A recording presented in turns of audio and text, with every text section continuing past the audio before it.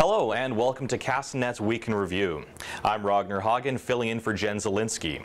Our top story this week began with a devastating fire that burned through 4 businesses at Birch Plaza early Monday morning.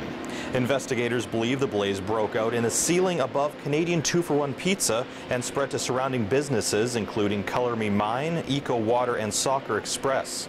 Nearby apartment buildings were also evacuated. No injuries were reported from the fire or from the evacuation.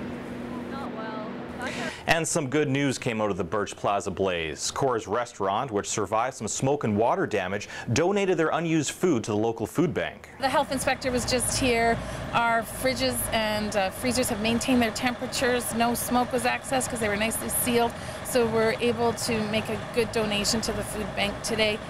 Since we won't be able to use that food for the business, we're going to donate our food that is consumable to the food bank today. All businesses in the plaza were insured, and the owners of Cora hope to reopen in the next few weeks. The assault trial of RCMP Constable Jeff Mantler began on Monday, with the victim taking the stand along with other officers at the scene. Mantler is accused of kicking a man in the head during an arrest in January 2011. The kick was caught on tape by former Castanet reporter Kelly Hayes. The trial is expected to last one more week, but defense counsel may not present their case until the new year in order to find their own expert witness. Businesses on Dilworth Drive got a scare on Wednesday when somebody called in a bomb threat. It happened around 1:30 in the afternoon when someone called the threat into the Ministry of Employment office. A 40-year-old man has since been arrested and faces charges of uttering threats.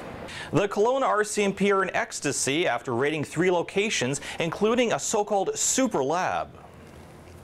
They seized 3.5 kilos of MDMA powder, $85,000 in cash, and arrested 4 people who all face charges of possession of a controlled substance for the purposes of trafficking and production of a controlled substance. The bust had an approximate street value of $2 million.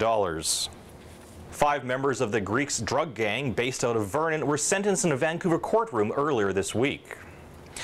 The trial took 19 months before the 5 men were convicted for their roles in the killings of 3 men believed to have crossed the gang in 2004 and 2005. Well, that wraps up Castanet's Week in Review. I'm Ragnar Haagen. Thanks for watching. Remember to send your tips to news@castanet.net and follow us on Twitter at @CastanetNews.